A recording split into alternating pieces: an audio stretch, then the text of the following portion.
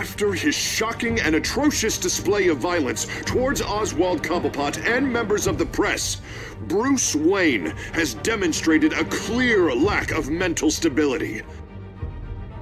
That is why, regrettably, I made the decision to have my old friend hospitalized in Arkham Asylum.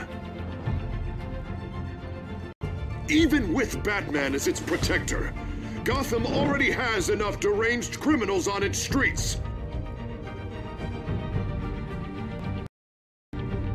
I believe that Gotham's citizens deserve to be safe, that they deserve to be protected. Even if that means I have to do it myself. With the children of Arkham out in full force, we need him now more than ever. Where is Batman?